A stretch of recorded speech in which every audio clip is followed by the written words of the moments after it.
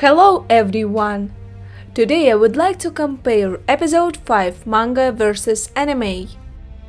This episode turned out to be very interesting and it's not inferior to the manga. Denji fulfilled all his dreams, but something went wrong. The animation looks really good at this point.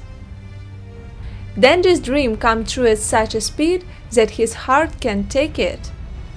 The anime captures the atmosphere of the manga very well.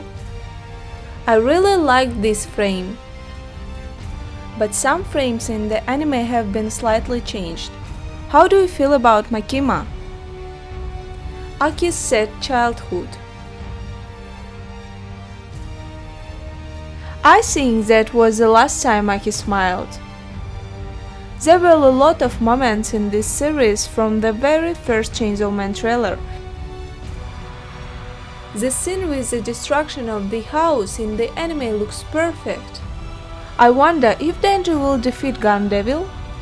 Aki's face has been slightly changed. Denji is ready to do anything for you-know-what. All characters look exactly the same as in the manga. Did you like the new episode? And if you are interested in it, you can take a look at my comparison. Hanji has changed a lot in this anime.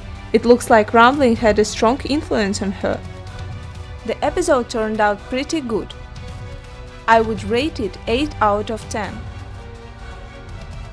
Are you already looking forward to the new episodes? Write in the comments. Bye everyone!